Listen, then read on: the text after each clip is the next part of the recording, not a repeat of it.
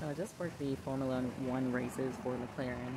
Um, it was just really intriguing because, I guess it's like a high level event or whatever. It's based in America and, you know, it's a Grand Prix, like all these racing things. So I didn't realize how big all this racing stuff was.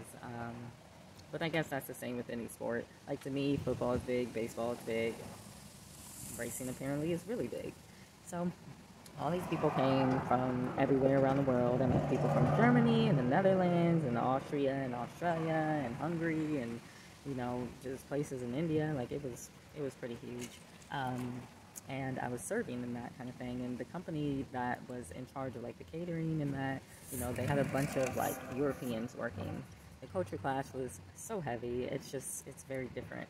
I had asked a father, or at least was wondering about why all of Europe, in this map concerning the flooding of the world was going to go under. Because this map is literally reflecting like the new shorelines and that kind of thing concerning the flood that they're predicting is going to happen. And so with this flood, not all of America went down. I would say like most of America survived. I would say most of Africa survived. But a lot of, from what I remember, a lot of Asia didn't survive. I would say about half of it didn't, but like all of Europe was gone. Like all of it, almost all of it. There was a very small portion of it. And I was just wondering why, because I'm like, it seems like they're pretty chill. There's some Christianity here and there. They've got all these great things like free healthcare all over the place. But I think concerning these Europeans, that culture clash is possibly coming from a lack of moral foundation in a sense. I don't know. It was very confusing because, these people, they are very vain, it seems like to me, like very appearance oriented. One of the girls was upset because I wanted to take these glasses out because you had some girls that were supposed to be polishing these glasses and they were eating dessert instead of polishing them. And I even though it wasn't my job, I specifically brought them back there for them to wash and polish because there were people on the floor asking for water. And so, the girl gets very upset because I'm trying to take out these glasses without polishing them. And I'm like, these people are thirsty. And I'm looking over, homegirls are eating like dessert and that kind of thing. I'm like, you're more concerned about the appearance of these glasses than satisfying these people out here that need water. Which said a lot to me, It's like, okay, how much are we concerned about the appearance of things and not what it actually is, Because these people paid like $5,000 to be in these suites. Like, at least $5,000 to be in the suites because they had to pay for the suite and then they had to pay for the catering and that. And so I'm just like, we need to satisfy these customers first before you worry about whether there's a freaking dot of water on the glass, And so it just showed me just the surface level, the vanity of their culture that is deeply ingrained. On top of that, just very rude attitudes and like they had no qualms about lying. Like I could tell they were lying. Like I went in to ask for a broom for one place and I didn't plan on using it for more than 30 minutes and they hadn't even cleaned out their area yet. So I'm like, they're probably not going to even get to this broom for another hour type deal.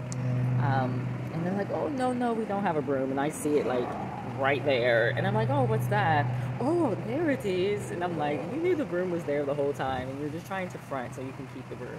So, it's these kind of things that they just almost do on purpose or like it's a behavioral type deal. Like, and they don't care. And you can see the smirk and the deception on their faces and everything. Like they don't care. And so if, all of Europe is like that, like I can totally see why it would go under, because you don't have that moral foundation. I don't know what they're living off of, but a lot of them seem very drained and very tired, and it seemed like they worked harder, not smarter, because you could kind of make suggestions to them and they would be very easily offended. Like I told one of the guys where this particular glass went and he like slammed the glass in there and then walked off. And I was just like, what is wrong with these people? It was so weird. But, the whole thing about all the races and this kind of thing, it was intriguing to me. Just because all I could think was all this is going to be destroyed. Like they have introduced this culture to Europe and this culture all around the world, and it's all concerning business and just things that don't even matter. People are worshiping mammon over God. And so it's a little sad because they think that they're doing the right thing in some kind of sense. They're just all a part of the game and that kind of thing. you know, these people were so upset because I think McLaren got in like 6th or something, and they probably betted all this money to win, and they didn't win, and unfortunately, um, you know, you could feel the atmosphere in the room change. So it's all just very surface level to me. It felt very surface level, and I'm sure to God it's very surface level as well, because it doesn't matter. But they put it up on a pedestal like it does matter. One guy's like, what is this black girl doing in here? And then he talked about some other black guy that was in there, and another guy, he was upset because I didn't hear what he said concerning him wanting sparkling water and not still water, and you know, it was just, is it worth it?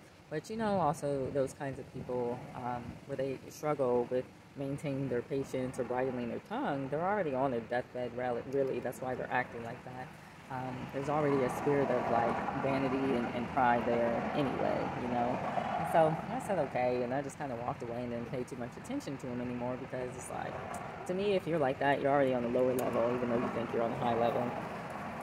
Other than that, it was really simple, and most customers were nice, but you could see the brokenness in them, and you know, a lot of it just seemed like a huge business interaction. Like everybody was just about business, and you can kind of feel the fear, like the validation seeking, and that's oh, do you want a glass of water? And one person will say no, and they all would say no, even if they wanted a glass of water. It just seemed like such a huge amount of slavery that I'm like, man, these people are not free. Like, they're entangled in the validation of man, the approval of man. They're entangled in the love of money and the love of status and these kinds of things. And you can never find satisfaction out of that. It's just really, really sad. So, you know, I guess I could see totally why Europe would go under, because, I mean, these people obviously aren't seeking after God. And even spending, like, I spent 6 hours in Spain one time. It was just crazy because they were going around the city and they were carrying this fake Mary, and they think this is the legit thing, but it's so ingrained in their society that they don't know any better. I mean, these areas are ruled by the Catholic Church, and if you don't do what they say, you might get killed type deal, you know, because the mafia is deep in some of these places. It's just real sad. So I do have to thank God for America, because there is that mobility, I guess, where you're not usually killed because of your religion. So, and don't get me wrong, it doesn't mean that I think that other religions are right. I don't. I know the Father is the way, but at the end of the day, like, to kill somebody because of their religion, like, the Father would definitely offer a hand to them first before ever doing something like that, you know? You know, there was a lady that was recently killed, I think, in Iran, because a little bit of her body was exposed on accident under her burqa. You know, that's excessive. It's no longer about that. It's like, it's about control at that point. So, unfortunately, people can use a manner of things to control other people, but we are in such a dark place that people don't understand what's right or wrong, and that's what the Father is for. Like, he wants to bring us out of those dark places. But when you're blinded by vanity and greed and the love of money and over-religiosity, I guess is what you can call it, because the Messiah had told the Pharisees what good religion was, then you can't make room for God, unfortunately, and you can't make room for people. So, anyway, you guys be blessed, and guard your hearts, for sure. Definitely guard your hearts. Have a good one. Bye.